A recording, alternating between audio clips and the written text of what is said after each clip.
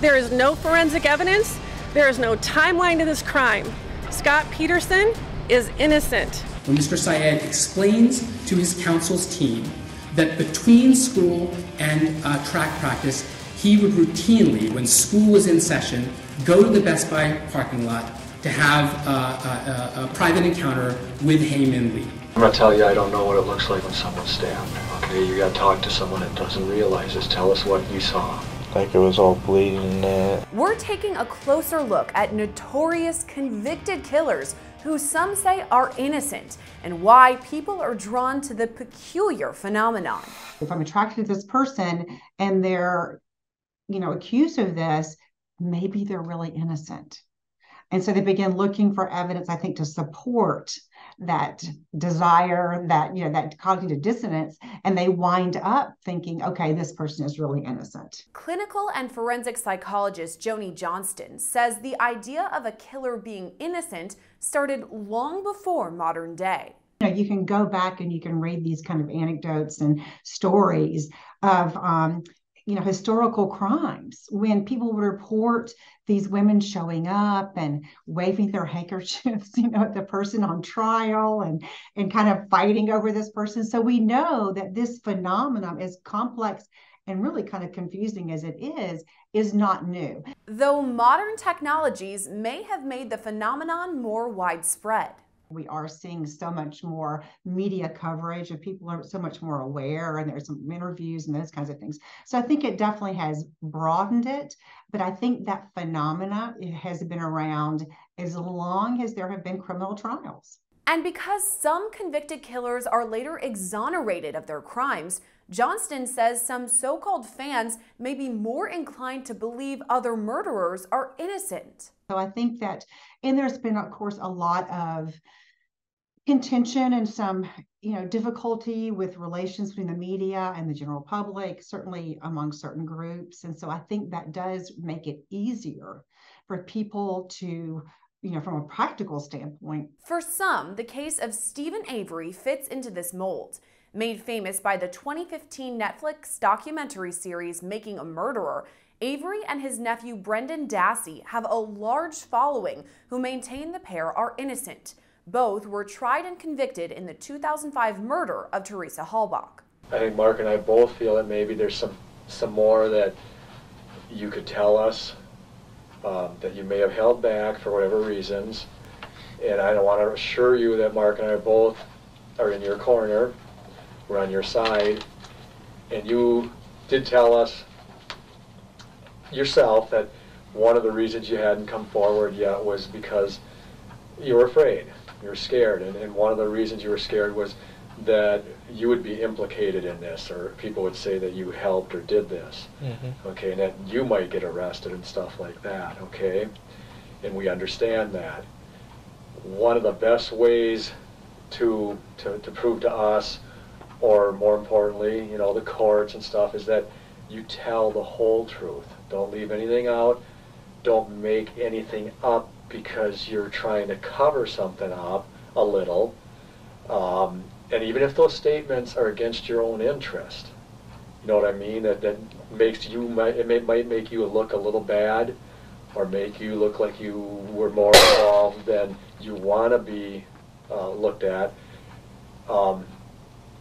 It's hard to do, but it's good from that vantage point to say, hey, there's no doubt you're telling the truth because you've now given the whole story. You've even given points where it didn't look real good for you either. And I don't know if you understand what I'm saying. And that's why we kind of came here, to let you talk a little, maybe get some stuff off your mind or chest if you need to, and then to tell us the whole truth, to take us through this whole thing that happened on Monday. Not leaving anything out, not adding anything in. Some fans claim Dassey, who was only 16 years old at the time of his arrest, gave a false confession to investigators. They argue he should not be behind bars. Thousands of these so-called fans are part of multiple Facebook groups devoted to Dassey and Avery's innocence. The groups prompt discussions where true crime fans discuss the intricacies of the case or claim to bring new information to the table. Experts say it may be part of Avery's history that leads to such a big following who believe he is innocent. Just 2 years before Halbach's murder, Avery was exonerated after serving 18 years in prison for a 1985 rape. For his entire sentence, Avery maintained his innocence, arguing he never raped the victim.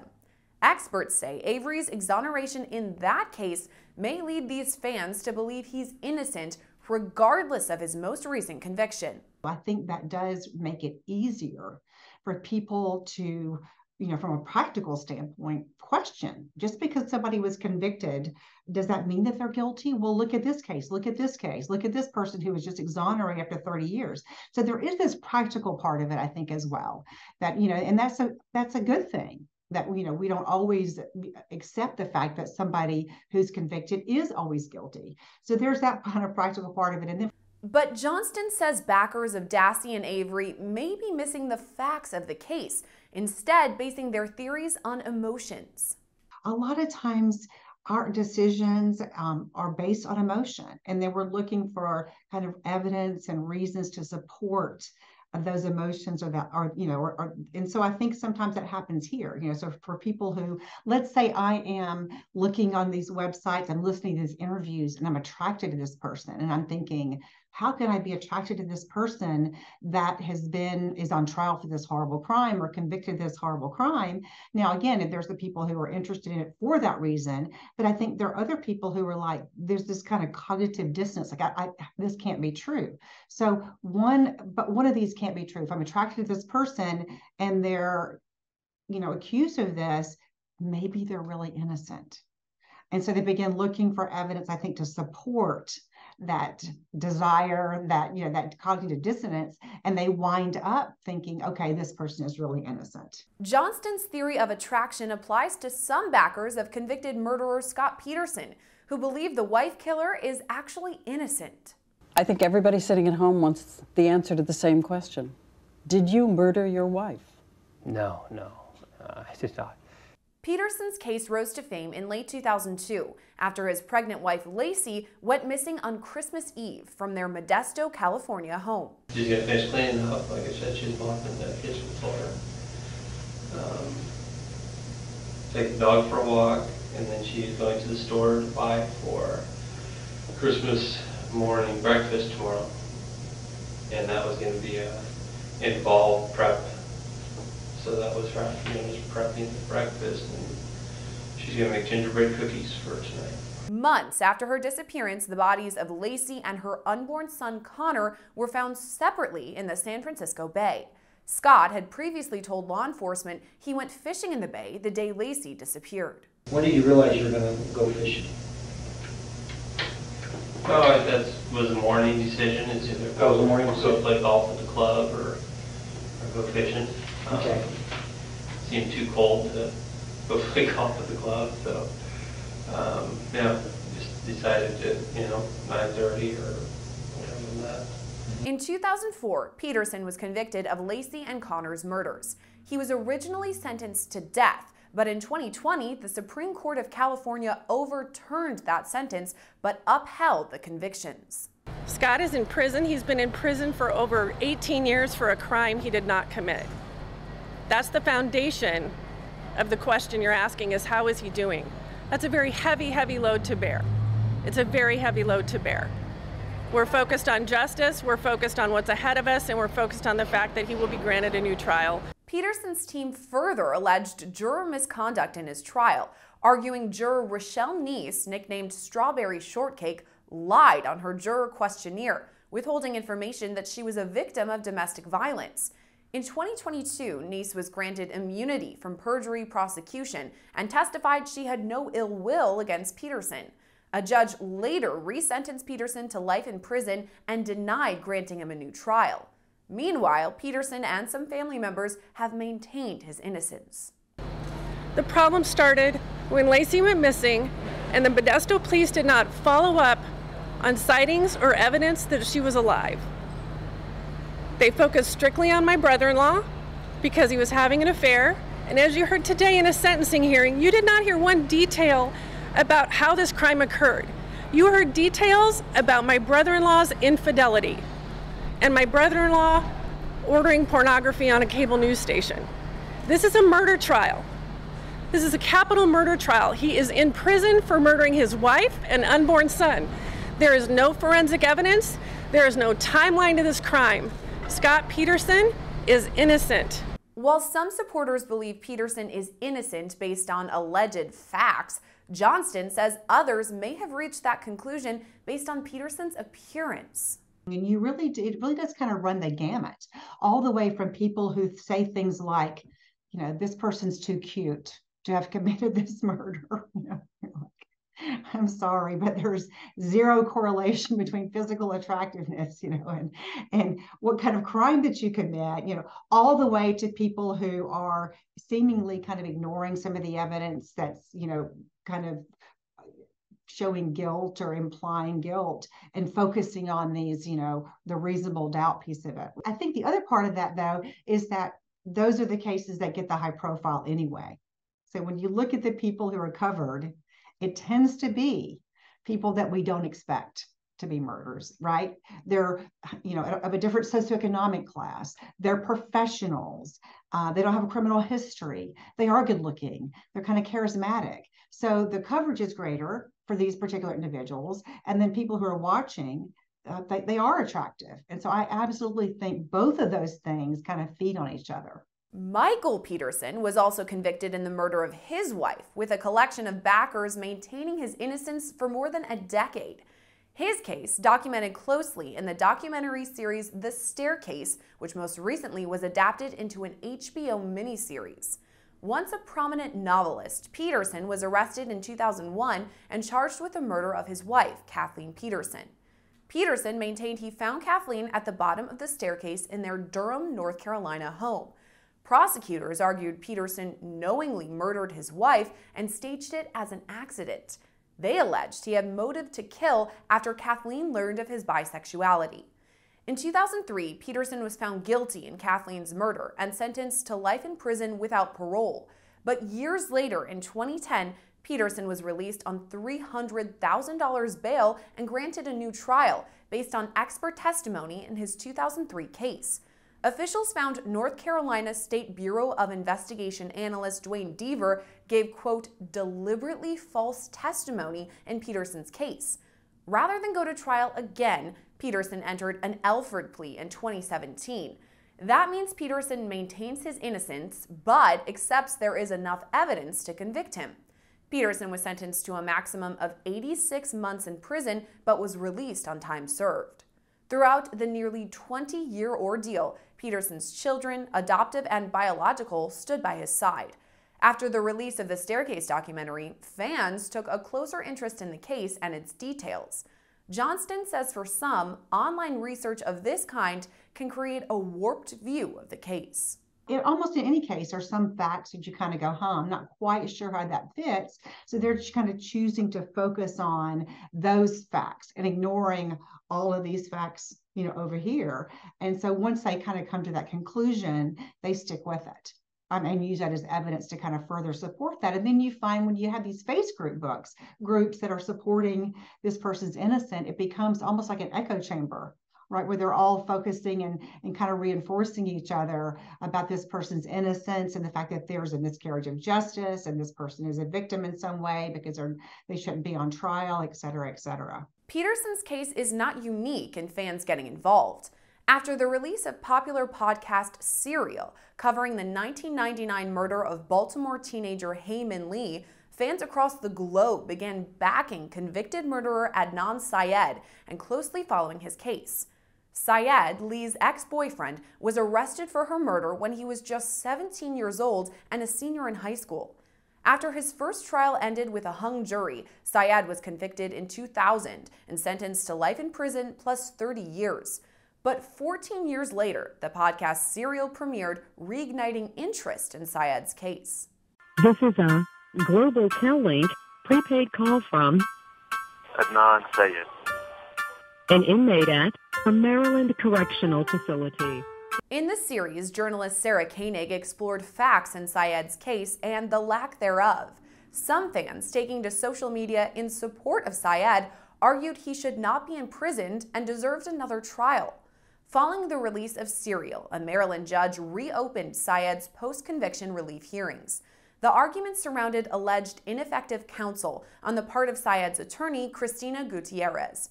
His new team argued Gutierrez failed to flesh out a potential alibi for Syed based on a letter written by one of his former classmates. In Syed's trials, Maryland prosecutor alleged he murdered Hae-Min Lee in a Best Buy parking lot miles from their school. But Syed's former classmate, Asia McClain, said she remembered seeing Syed at the high school library during that time frame. McClain wrote Syed a letter about their interaction at the library after he was arrested, but says she was never contacted by Gutierrez. Asia wrote out an affidavit on the spot. In it, she says she and Anand spoke for about 15 to 20 minutes while she was waiting for her boyfriend to give her a ride. Quote, "We left around 2:40, unquote. Remember, Hay is supposed to be dead by 2:36. And then the kicker. No attorney has ever contacted me about January 13th, 1999 and the above information." In 2010, Syed's team filed appeals based on this claim, but it wasn't until after Serial's release that the proceedings were reopened. The claims were appealed multiple times, eventually being presented in front of the Supreme Court of Maryland in 2019. The record is not silent on whether or not Ms. McClain was contacted. The state agrees with that. The record is silent on the critical question of why.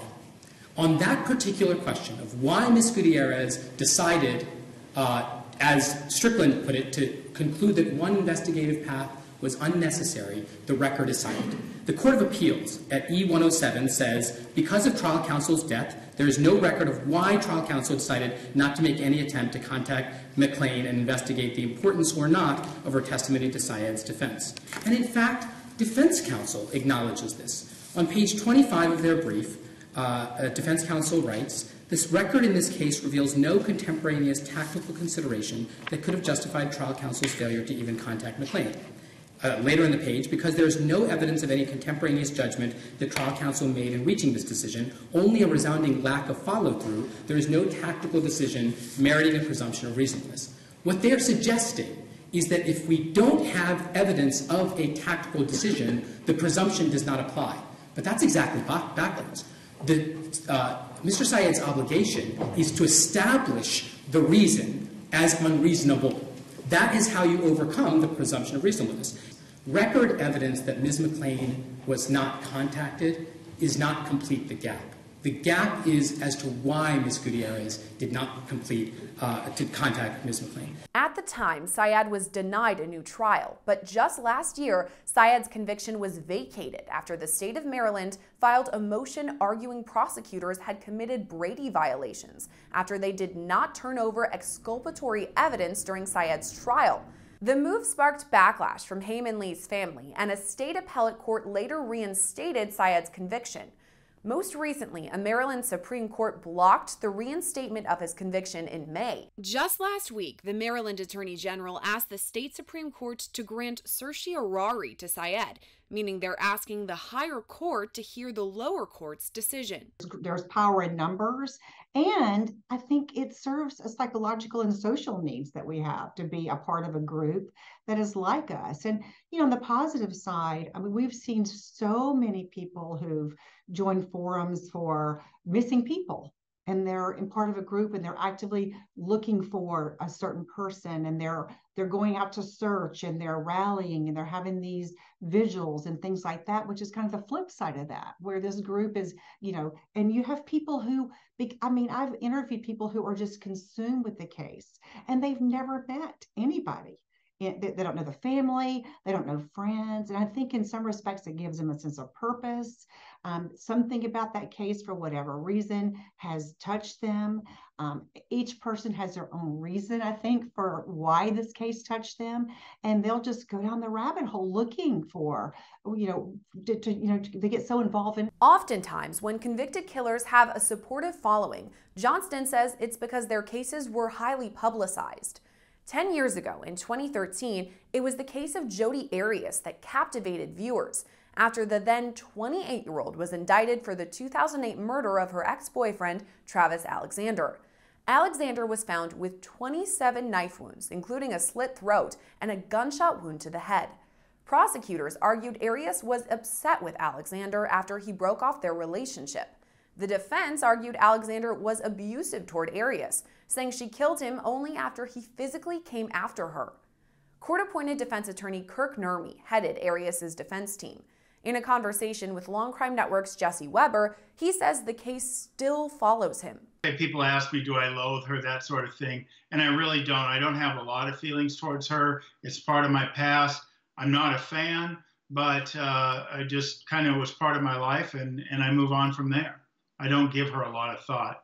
Thousands of people follow a support page for Arias titled Jodi Arias Support. Similarly to other online support forums, the page includes news articles about Arias and discussions about the case. But Nurmi tells us he believes his former client committed murder. I believe Miss Arias went over to Mr. Alexander's house. I believe there were some issues. She was trying to get some things from him, and things turned into murder.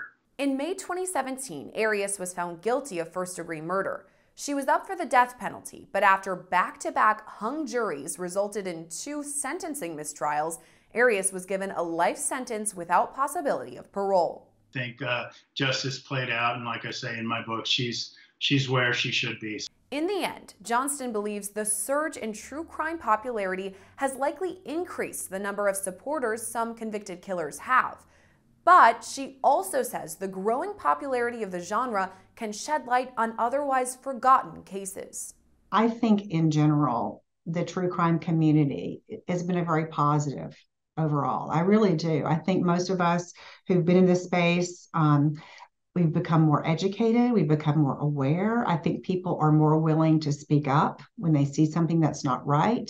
I think people have become more, active in terms of helping missing persons and advocating for laws that support victims and those kinds of things. But I think we need to be informed consumers, and that is informed consumers not only in terms of the facts of the case and making sure we have those facts, but also again in terms of sensitive to the fact that these are families and they are real people.